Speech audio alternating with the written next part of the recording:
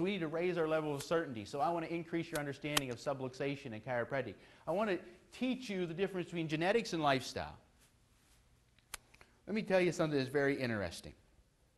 According to genetics, between 1.5% and 2.5% of all health problems are actually genetic. I want you to think about that for a second.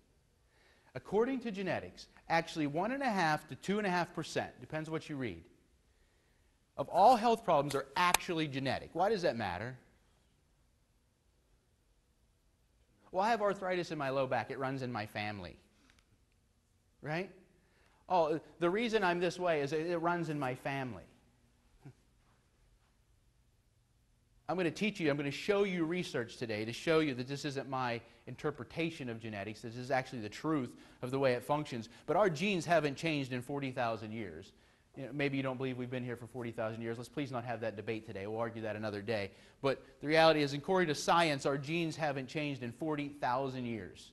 So if someone's going to do a family history on you, unless they're going back about 60 generations, it's a waste of time. Because your genes haven't changed in 40,000 years. Why is that interesting? You know, human beings are more genetically similar than apples. You can take a person from Africa and breed them with a person from Australia. It'll work great. We're genetically very similar. You can't do that with certain types of apples. What does that mean? There's never been a hunting and gathering society in the history of the world ever found to have heart disease, cancer, acne, asthma, attention deficit disorder, menopause, depression, anxiety. What's the difference between, genetically, what's the difference between a hunting and gathering person than you? Nothing. Not a single thing. Nothing. So if you are genetically exactly the same as them, and they don't have those problems, how could it possibly be your genes? I mean, unless you're telling me you have low back pains because your Levi genes are too tight. It doesn't run in your family. 1.5% to 2% of all health problems are genetic. So if 100 new patients come into your office, there's a chance that 2.5 of them actually have a genetic condition. The rest don't. That's a little unsettling, isn't it?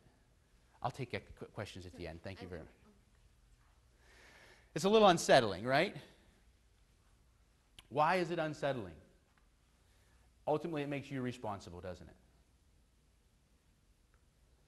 Ultimately, it makes you responsible for your own circumstances and your own health and your own life. It's not easy telling that to people, right? It creates a little confrontation in the doctor-patient relationship. It'd probably be a little easier to say, it runs in your family, take this. A lot less confrontation, wouldn't there?